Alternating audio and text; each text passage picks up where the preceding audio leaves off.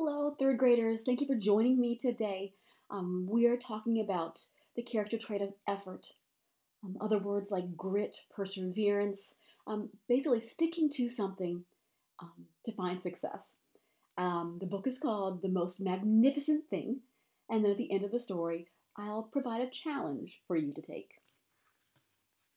The Most Magnificent Thing. This is a regular girl and her best friend in the whole world. They do all kinds of things together. They race, they eat, they explore, they relax. She makes things. He unmakes things. One day, the girl has a wonderful idea. She is going to make the most magnificent thing.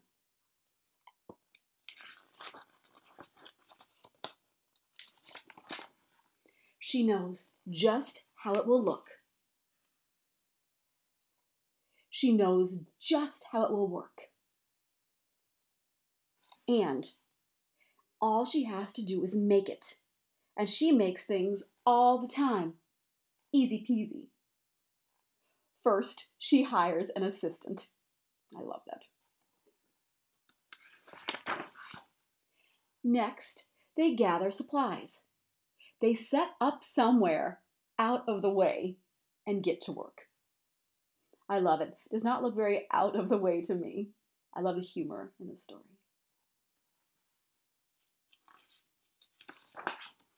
The girl tinkers and hammers and measures, and her assistant pounces and growls and chews. When she is finished, she steps back to admire her work. She walks around one side. Her assistant examines the other side. It doesn't look right.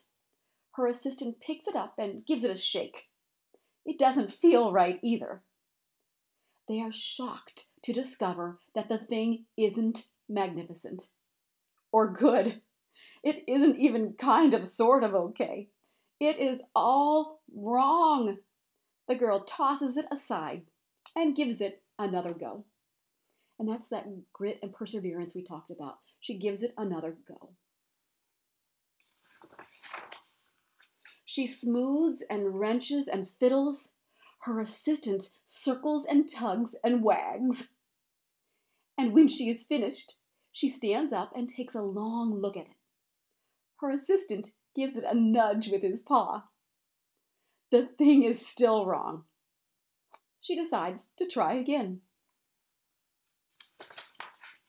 The girl saws and glues and adjusts.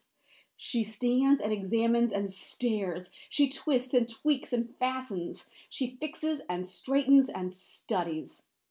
I love all the effort that she is putting into her project.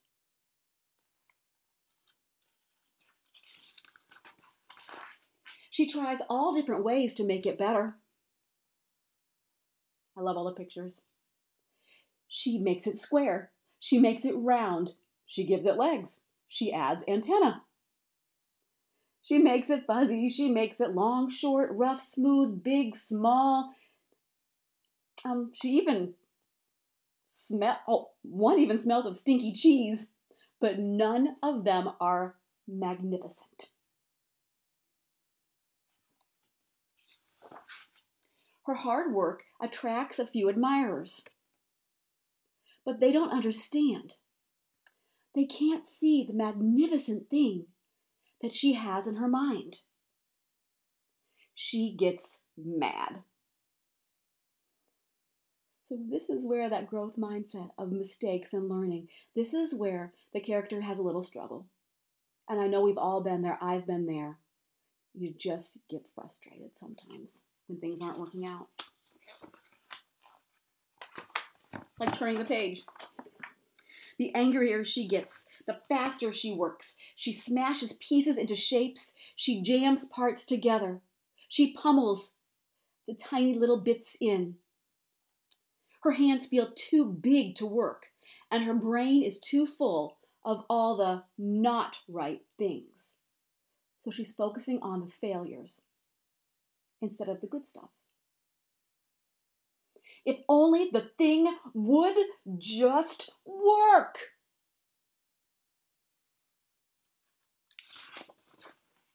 Crunch. The pain starts in her finger. It rushes up to her brain, and she explodes. It is not her finest moment. Have you been there? I have been there. I try not to go there very often, but it happens. I'm no good at this. I quit. Her assistant suggests a walk. It's always great to have someone who's in your corner to encourage you and support you.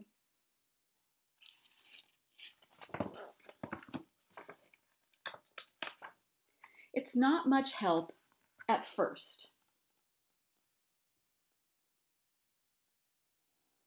But before long, she starts to feel different. Bit by bit, the mad gets pushed out of her head. As they stroll along, she comes across the first wrong thing she made. The bad feelings are about to start all over again. Then she notices something surprising. There are some parts of the wrong thing that are really quite right. The bolts on one, the shape of another, the wheel-to-seat ratio of the next. There are all sorts of parts that she likes.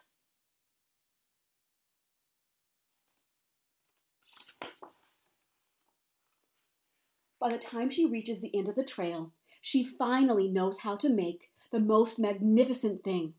She gets to work. She works carefully and slowly, tinkering, hammering, twisting, fiddling, gluing, painting. Her assistant makes sure there are no distractions as the squirrel is chased away. Meanwhile, there's other distractions up here.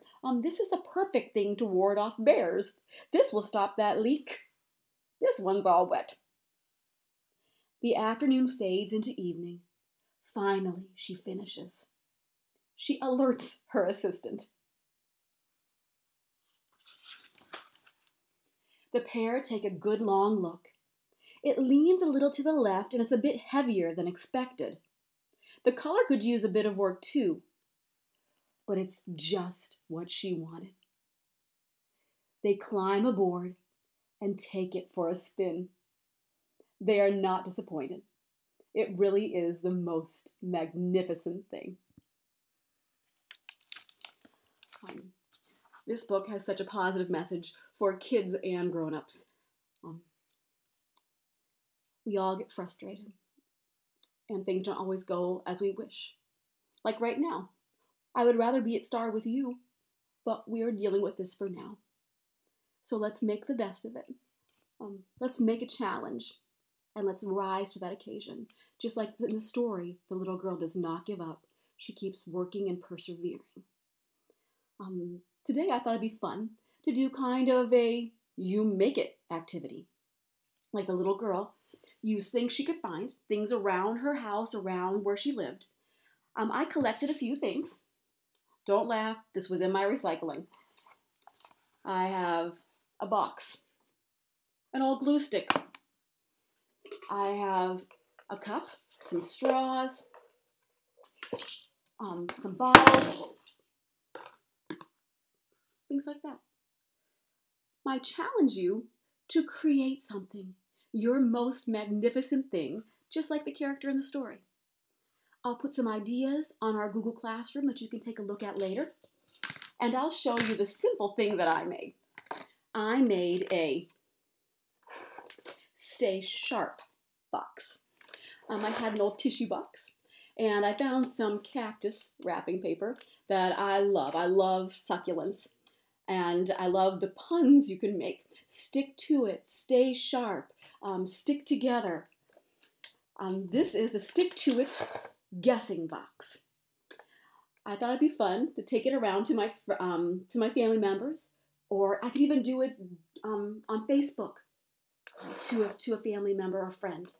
And the goal is to put something in the box, shake it, and have the other person guess what might be in the box.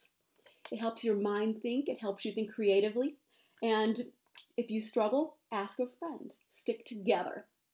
In this box, I have, do you have a guess? In this box, I have some pennies. So, just a fun thing to do. Create something. Make your most magnificent thing. I wish you luck. I wish you all the best. I miss you very much, third graders, and I look forward to seeing you soon.